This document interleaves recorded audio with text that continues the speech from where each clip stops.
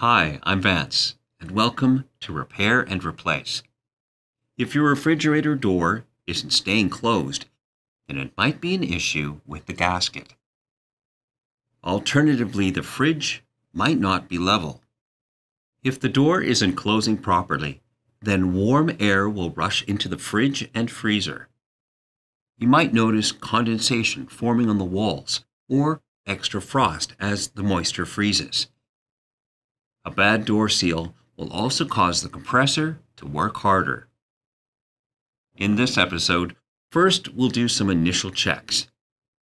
Then we'll learn how to replace the door gasket. Finally, we'll raise the legs to adjust the level.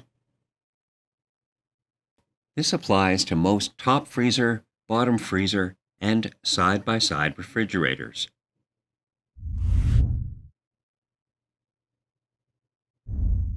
First, inspect the door seal. Follow the perimeter and look for any damage in the gasket. Now, check for gaps. You can use a hairdryer to help form the gasket.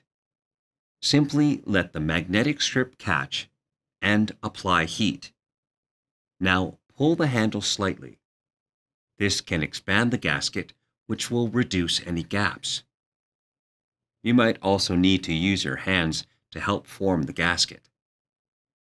As well, applying a light coat of Vaseline can also help the gasket to make a better seal.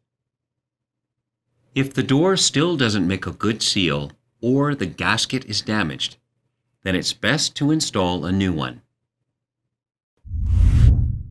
To begin, you might need a screwdriver or nut driver, a heat gun, and you might also need a socket set.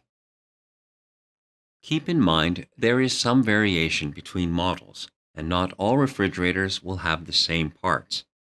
You can enter your model number on the AMRE Supply website to see a parts breakdown.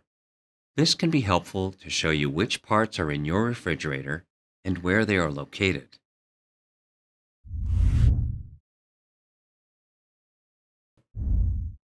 When receiving your new gasket, it will be folded and packed in a smaller box. This can cause changes in the gasket shape. Before installation, it's best to help the gasket return to its original shape. Lay the gasket out flat for 24 hours. You can also use a hairdryer to help make the gasket more pliable. Alternatively, you can soak the gasket in a bathtub full of hot water.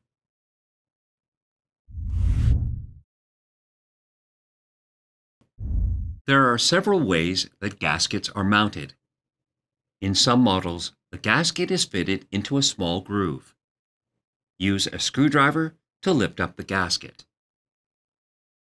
Now work your way around the entire perimeter.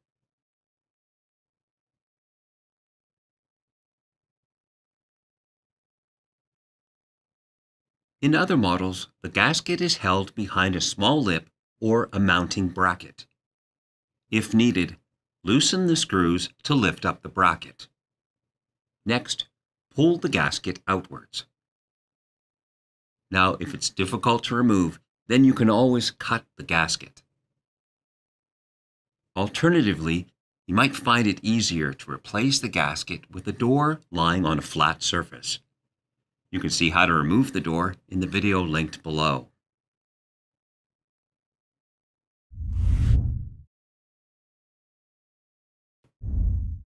If the gasket sits inside a groove, simply push it into place.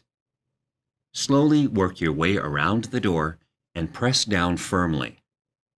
The gasket should be sitting flush with the door.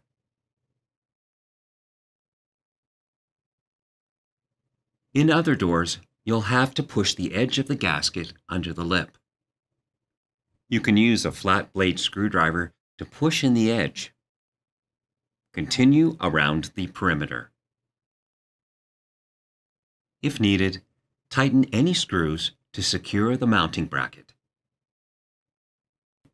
After the gasket is installed, check to see if it makes a good seal around the refrigerator. If needed, You can use a hairdryer to help form the gasket.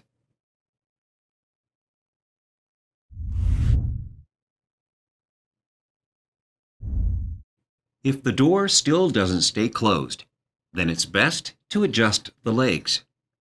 Raising the front legs will help shift some of the weight backwards, putting more pressure on the door gasket. First, remove the kick plate. It can be good for someone to help push the front side of the refrigerator. This will reduce the weight, making it easier to adjust the legs. If the top of the adjustment screw is open, then use a socket wrench to adjust the height. Turn clockwise to raise the feet. You might have to give it a few good turns on each side to start changing the level. In some models, you'll need an open-ended wrench. Now check the level and keep adjusting as needed. Some models will have screws to adjust the height of the wheels. For this, you'll need a flat blade screwdriver or a socket wrench. Turn the screw clockwise to raise the refrigerator. To lower it, turn counterclockwise.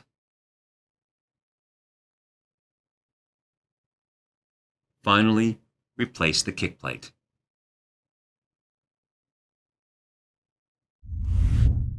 If you like this and want to see more tutorials and informational videos, then subscribe to our channel. And if you need help, you can call or visit an AMRE location to talk with our knowledgeable staff.